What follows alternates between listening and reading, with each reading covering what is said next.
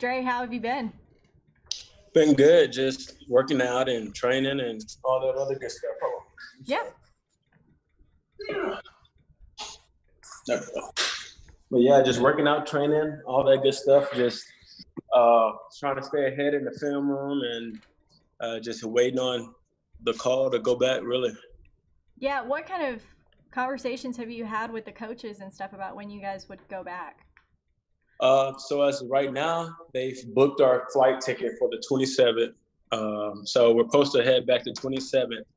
But it's kind of still in the air a little bit. They're not quite 100% sure. They think, whenever they bring us back on the 27th, they're thinking that maybe some of the protocols that they have that, everything would be, good. But you just never know. You just never know how it's going to turn out. So, but right now, we're preparing to go back on the 27th and start count on the 28th. Well, I saw the tweet that you put out today, just kind of dropping the fact that you're about to be a dad. Congratulations, first off. Thank you. And I was wondering, so you said you can't do it because you're going to be a dad. What do you mean you can't do? Oh, no. Like, I was just saying, like, as far as just allowing myself to go back and not have exactly the right protocol that the NFL should have for us. As of right now, it's just we're all going to go back, 100 guys, and all get tested, and hopefully everything turns out well. But it's just kind of like just that hopeful, and we just you just don't know. It's kind of like it's really like a crazy times right now because for the first time I think in like forever the world just don't know what's going on. So it's just a little scary and nerve-wracking a little bit to know that you got to go back and, you're going to be around, so many guys and, they're trying to make these protocols for us to not be around each other and touch each other in a game of where you have to do it. So you just kind of, I don't know. The reason why I kind of said, I just can't do it because I just, with, having a, baby coming and, to get sent down there and then, possibly get sent back a week later or, whatever the case may be. Of course, I'm going to be the first one on the flight. I'm going to be the first one on the flight. I'm going to be the first one in Santa Clara. But, it's still, I think they should do a lot better job of just taking the protocols and just looking out for our safety. Yeah, because I've seen some of the stuff that guys like J.J. Watt have been putting out, saying this is where we're at, this is what we know so far, but regardless, we want to play. Is that kind of where you stand as well? Yeah, regardless, at the end of the day, I feel like at the end of the day, I'm going to play. Whatever the case may be, I'm a football player. I'm a football guy. I love football. It's my passion. It's what I do. So, I feel like at the end of the day, I'm going to play. But, you still got to think about your family. You still got to think about, everybody else around you that, if something was to go happen in Santa Clara and we're all together, how would that affect them? How would that, affect me and coming back and seeing them or, whatever the case may be. It's just, it's just so many blank, spaces and, we're just kind of waiting on NFL to kind of give us the, what we're going to do. Are we going to come in? Are we all going to go get tested and, somebody have it? If they're going to, leave or if they're going to, what's their protocol for when they do have it? I don't think they've got all the answers for what if this happens and this happens. I think it's just, okay, let's go see what happens and, hopefully it all works out. So, I just don't think that's a very good, idea. It's not a very good way of going into things, so that's really what, what I got to say about it. But like I said, I die playing football, so I love football, so I'm going to play regardless. So have you talked to any of your teammates or former teammates that might be going through the same stuff that you are right now? Yeah, I've kind of, talked to a lot of guys, Quan and, the linebacker groups and Richard, and, they all understand. They got family and they got, people that they care about as well, and they don't want to, have to go to San Francisco or the Bay Area where it's just bad at, and then to only get sent back a week later and to fly back. And it's, you're going on a plane to San Francisco, where it's supposed to be easily transmitted. And then, coming back and, you're just going in the area where it's, where the virus is supposed to be, really, really bad. So it's just nerve-wracking. And, it's just, it's very nerve-wracking. Well, during this downtime, what have you been up to? We talked with Cameron Curl the other day. He said that you guys have been working out together a little bit. Yeah, definitely. Really just putting in, like you said, putting in some work. Definitely just getting footwork right, and and getting stronger and getting faster. And I think, for a lot of guys, this is a great opportunity to not only catch up, but get past a lot of guys if you use it wisely. So, for me, just so much downtime. It's a lot of time for me to get on my film and get in the playbook. And not only that, but, some of the rookies like Cam and Scooter, just kind of talk to them and, see what they can understand about their playbooks and things that they get to pick up, and just kind of helping them with things that I know about the NFL as far as, for me, every team is kind of different as far as the way they practice and the drills that they do as a linebacker and, as a defense. And most of the guys I work with are defensive guys. So we just kind of get together and we communicate, we talk, we do drills, and we just push each other. And yeah, it's been real great. Yeah, I don't think we've actually gotten to talk to you since your previous season ended. Pretty exciting year you had there. How would you summarize kind of your experience, your first year in the NFL? Definitely a crazy year.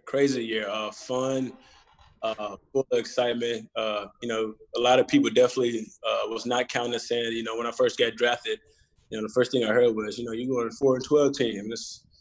That wasn't what I was thinking. I was just thinking, like, man, I'm just ready to be on a team and go play football.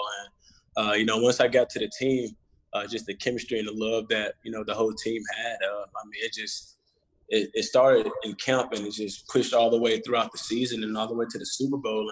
And we fell short, but, the guys that we got on the team and the love that we got for each other, I definitely know that we're going to be back. And, just talking to a lot of the guys throughout this quarantine process, they've been putting in a lot of work, and we got a team full of people that love football and that love to play and that love to work. So I think, when it's time to go back and it's time to be all together, that everybody's going to be excited, and it's going to be another great season.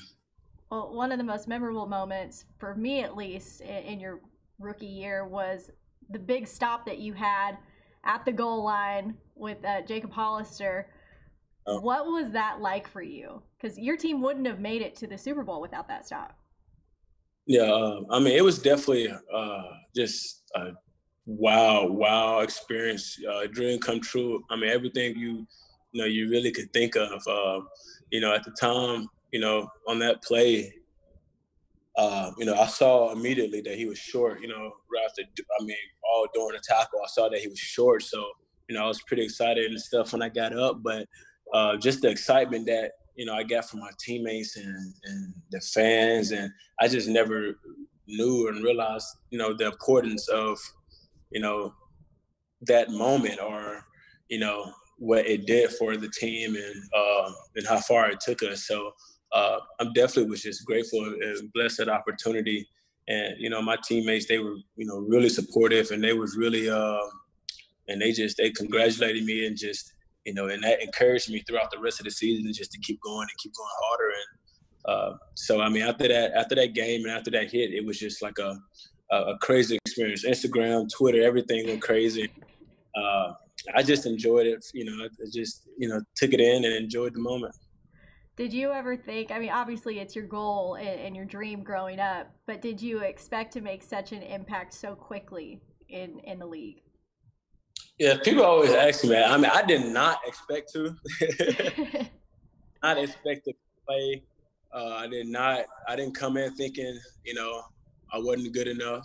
I always felt like I was good enough. I did have some, everybody has doubt, getting picked, in the 5th round.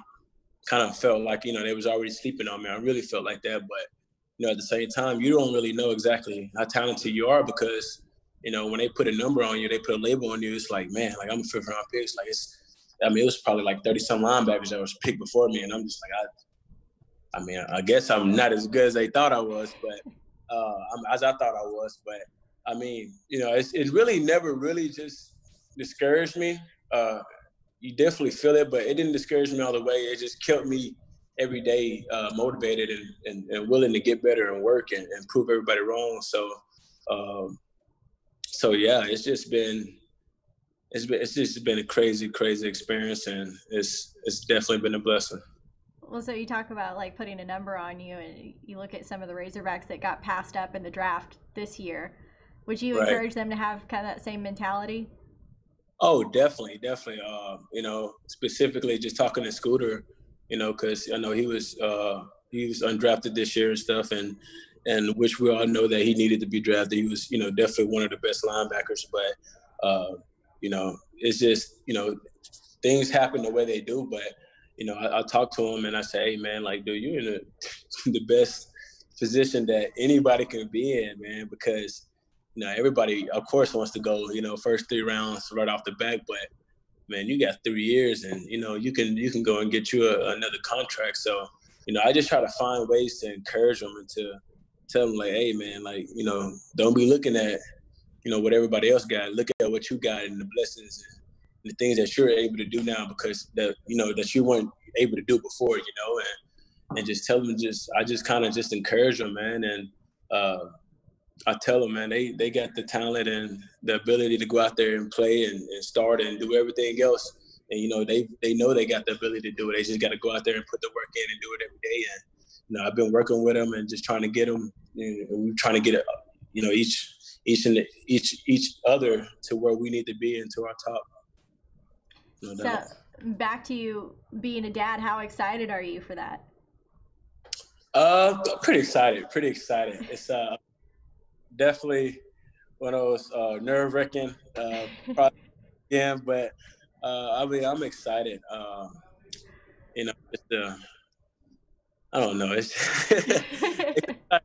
I promise. Promise you. Well, I was thinking, you look at your background and stuff and how you grew up, and you look at Brian and what he was able to do for you. Do you take any lessons from him and how you want to be a father? I mean, definitely. Just looking at him and the way that he raises girls, and the husband that he is, and the man that he is. I just, I hope I can be just half the man that he is one day.